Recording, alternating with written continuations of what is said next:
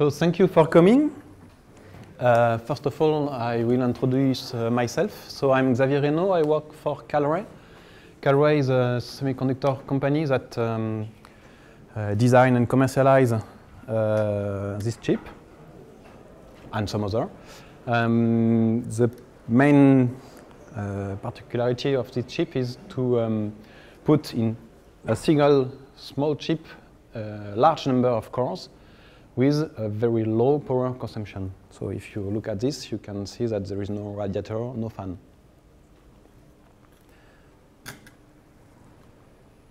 So this is the agenda. First of all, we will talk about parallelism. I guess you know the Moore law. So this law said that every 16 months the power of electronic device is multiplied by 2. So in this graphic you can see the number of transistors growing up, the performance of threads growing up, then growing no longer. Frequency of processors, it's the same. It no longer grows since a few years. The power of the chips no longer grow, but there is one curve that grows a lot since a few years. It's the number of cores. For example, in your laptop, you have dual core, quadri-core, and so on. So we think that the only way forward is many core. So in this chip, you have 16 clusters, and each clusters you have 16 cores plus 1 for the control. And around that, you have a lot of devices for I/O, very powerful I/Os. For example, 10 gigabit Ethernet, 10 gigabit Ethernet, PCI Gen 3, and hardware support for debug and trace. Sorry. In fact, parallelism in this chip is everywhere at instruction level because the cores are very long instruction words. Inside the compute cluster, because there is several cores in the cluster. Inside the chip, you have a network on chip for communication between clusters. And moreover, you have interlacon I/Os, so you can connect the chip together. So it's scale up. It's a solution that can scale up.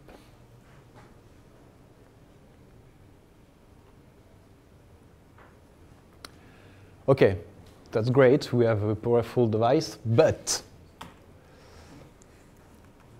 how do you program it? In fact, this question is already answered. You have a lot of ways to program it, either with POSIX or with programming languages like MPI, OpenCL, OpenMP, and so on. In fact, the real question is, how do you debug it? So, in Eclipse, there is a working group working in this question. It's mainly led by Ericsson, but there is many other companies working on this question. For example, Broadcom, Adapteva, Kalray, of course, Mentor, Red Hat, QNX, Tensilica, and so on. So there is this working group. There is a mailing list. There is a web page, and some conference called every month. And they already done some improvement in Eclipse CDT, and some other are in the way for the future. For example, the pin and clone the debug view. For example, if you debug several different processors at the same time, you have several debug connections, and you want to see the memory of one of them. Before that, it always switch when you change the selection. The multicore visualizer, I will make a demo. Standalone debugger, it's for guys that do not like Eclipse. I don't know why. So the aim is to be able to debug a binary without to create a project, without to set up the project in Eclipse. You just launch the graphical part, and it's like the good old insight provided by GDB some years ago. So let's start with the demo.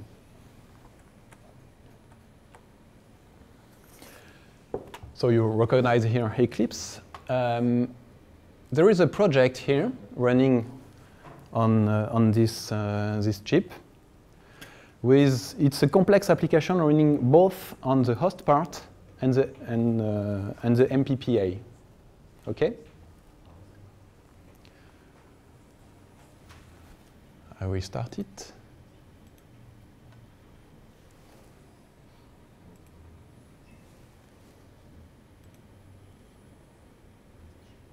So it starts the application, and when you look at it, you can see that you have several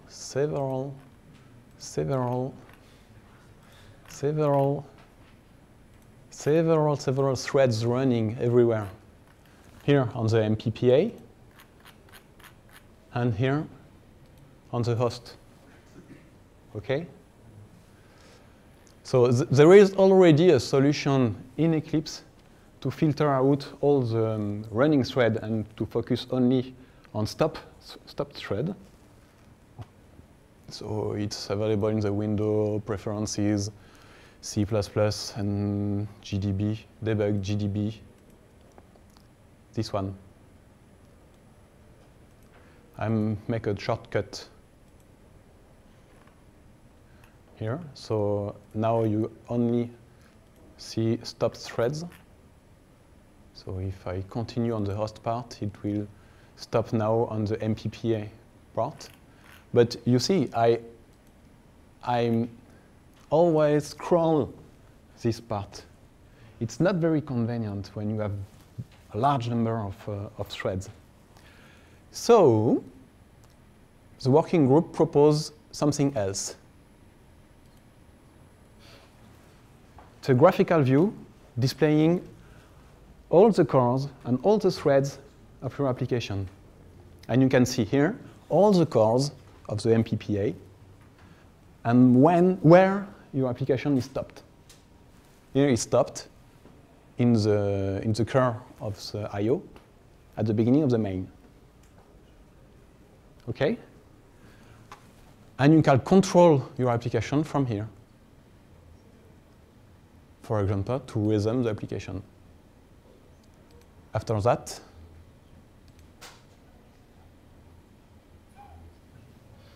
demo effect. I started it again.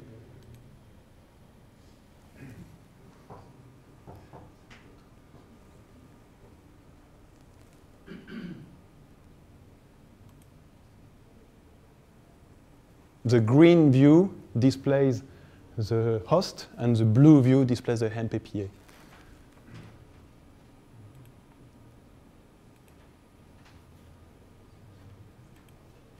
It's also possible in this view to focus on a subpart only. For example, you can select all the cores of a cluster, right-click, and filter to selection. So if it's a scalable solution. If you have many cores, but you want to focus on some of them, it's possible.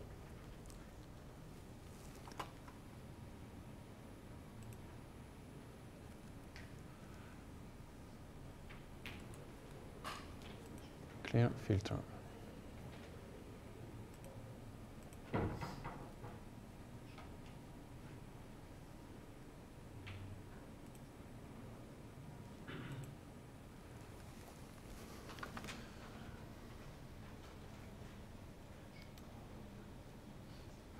Okay.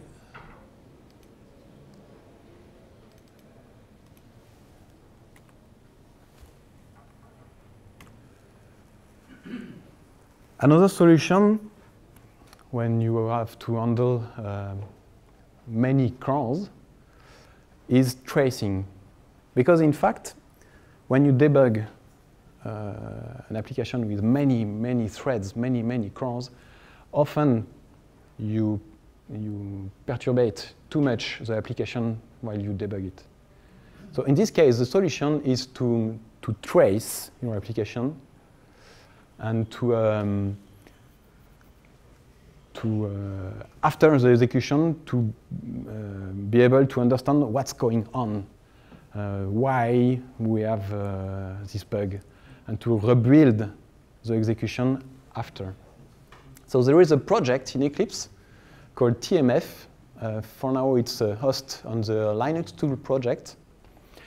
It's hosted in the Linux tool project because at the beginning it was graphical view for LTTNG. LTTNG is a trace format for the Linux kernel. But now it is extensible for any trace format, so even non-Linux format. I saw that there is some experiment with the Google Nexus trace. Also with Bosch traces, something absolutely not related to software. And it has a very nice feature. For example, it supports arbitrarily large traces, and it gives powerful analysis tools, filtering, search, and so on.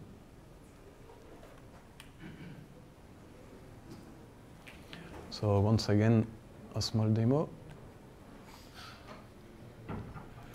I will relaunch the same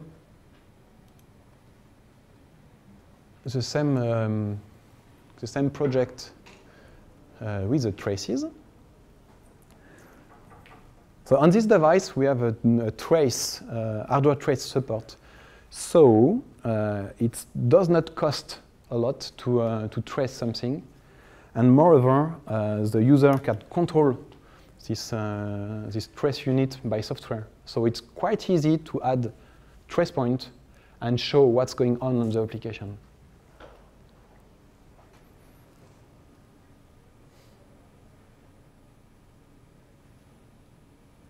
I'm not on the right Eclipse. It's this one.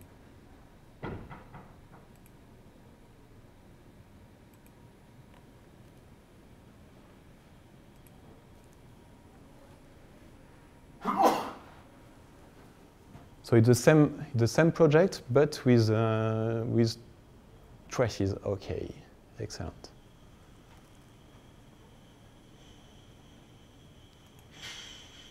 I just trace one I/O, one core on the I/O, and 4 clusters here. So you can see a cores on the I/O here, with 4 threads running on it, and the cores on the clusters, cluster 0, cluster 1, cluster 2, cluster 3. And you can see all the boot sequence from here to here, and the start of the threads on the compute clusters here, and after that, the exit sequence. So it's quite, it's a powerful tool, and you have with that all the power of the TMF system. You can filter easily what you want. For example, if you want to see only, I don't know, the example trace point, all other trace points have been filtered out, both in the tabular view and in the time shard view. You can create your own filters. You can customize your colors if you want. You can put bookmark in your traces. You can have statistics in your application.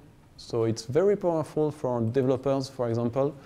For example, we have an application running video decoding. And interesting metrics is the number of frames decoded by seconds. So developers have added their own trace point on the system only to know those metrics. And with the statistics, they know the average duration of frame decoding, but also the minimum, the maximum, and so on. You can build histograms on the traces, and you can add your own analysis on top of that. For example, you can compute CPU load or memory usage or whatever you want. All the information in the trace can be analyzed and computed and make what you want with that.